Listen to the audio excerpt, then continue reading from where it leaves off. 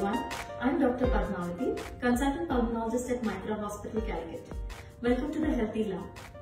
At a time when there are vaccines in plenty, but there is shortage of antiviral drugs, life-saving oxygen, shortage of beds in hospital, and healthcare workers have to break all the odds again and step forward.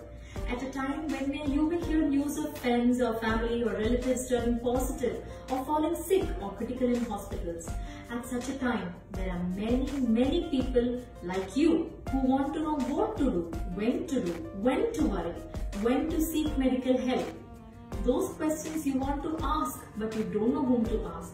So today, I am back again with an information-loaded video on what to do if you or someone in your family or friends or someone in your house has symptoms of COVID or has tested for COVID. Listen on. So first of all, it's important to keep yourself up to date on the latest information from the government and trusted sources such as WHO or CDC. Local and national authorities and public health units are the best place to advise you on what people in your area should be doing to protect themselves. Next, be aware and know the full range of COVID-19 symptoms. The most common symptoms are fever, dry cough and tiredness. Other symptoms that are less common and may affect some patients are the loss of taste or smell, aches and pains in various parts of the body, headache, sore throat, nasal congestion, red eyes, diarrhea or a skin rash. Some people may have stranger symptoms that are not so common, like maybe abdominal pain or a blackout or a chest pain or pains elsewhere. So even if you have any minor symptom, the first and the foremost thing that I have to say to you is don't panic and stay calm. Stay at home and isolate yourself even if you have just a few minor symptoms such as a little cough or a mild headache or a mild fever until you recover. Call your doctor, or even you can contact your state or district hotlines for advice and medications or tests.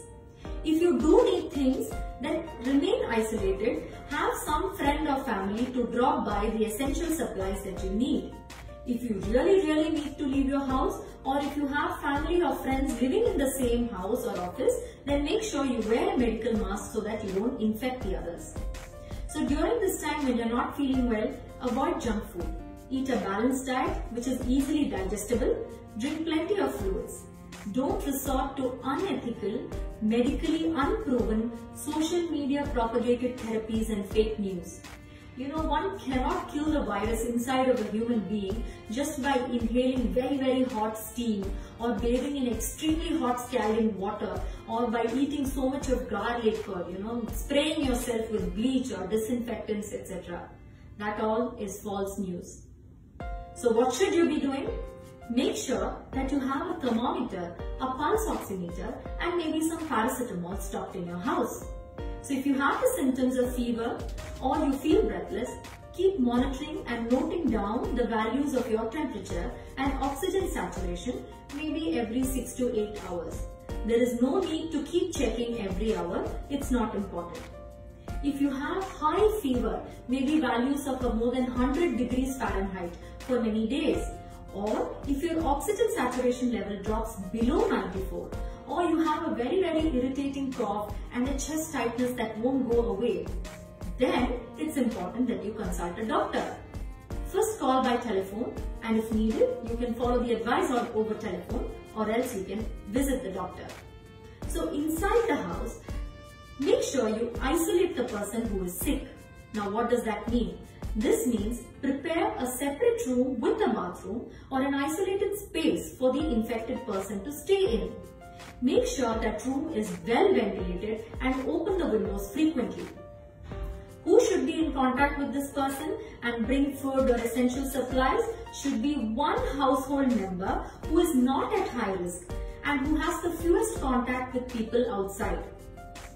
Wear a medical mask if you have to go inside that room as the sick person to take care of them.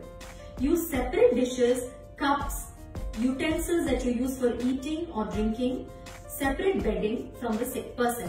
It's important that you clean and disinfect all these frequently touched surfaces often. Monitor the sick person's symptoms regularly. Please pay special attention if the person is a high-risk person for complications. people who are elderly or very young, pregnant women, people having other diseases such as uncontrolled diabetes or hypertension, people with heart, lung or kidney problems, those who have reduced immunity like maybe cancer patients or transplant recipients, etc. Ensure that the sick person is not completely lonely and you're monitoring their symptoms and they're taking plenty of rest and are staying hydrated.